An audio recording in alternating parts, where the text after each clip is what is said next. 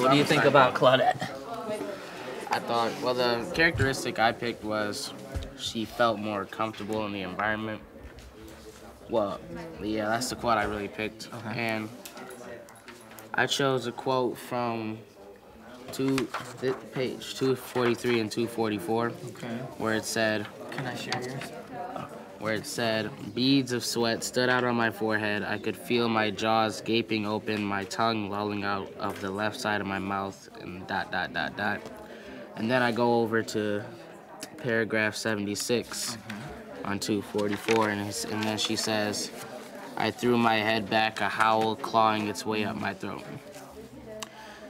I thought that this pretty much suggested that Claudette didn't reach stage 4 yet, because that the quotes, they pretty much show that she wasn't comfortable in the environment of the ball, and that nothing, as soon as the spotlight hit her, like nothing really made sense anymore. Okay, good. What in particular, what are some of the particular language that suggests discomfort or lack of comfort? Well, beads of sweat, Okay. her jaws gaping open, Yeah, I can just picture this. and like, She's, stressed out, and her tongue lolling out her mouth. And also, when she said she was gonna howl, it sort of I think that shows discomfort, because I think usually, if a wolf was in trouble, the wolf would usually howl for its pack to show that it's in danger and that it actually needs help.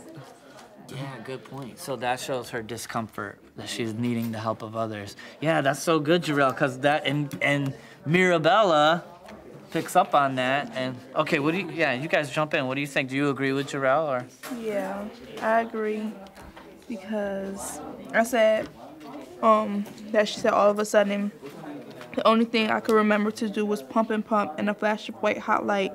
My months at St. Lucy's had vanished, and I was a terrified animal again. And I said this suggests that Claudette has not reached stage 4, because to be a human, you have to be confident and try not to freeze in front of big crowds.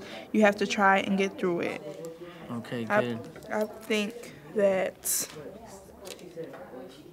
I believe that Claudette wasn't ready, because she just froze and she didn't know what to do, and Mirabella tried to help her, and the only thing she could think of was turning on her. Mm-hmm. Ephraim, what do you think? Well, I had the same quote as Jarrell.